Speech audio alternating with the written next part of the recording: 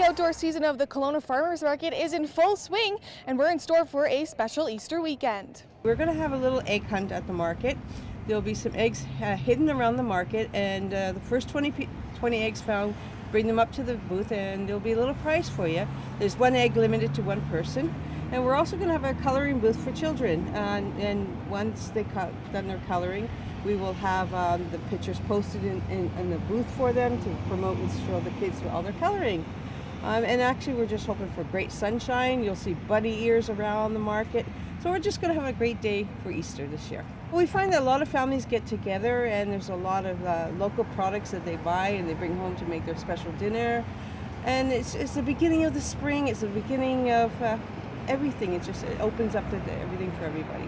Well, it's raining right now, but on Saturday we're expected to see sunshine and 13 degrees. For Castanet News, I'm Madison Earhart in Kelowna.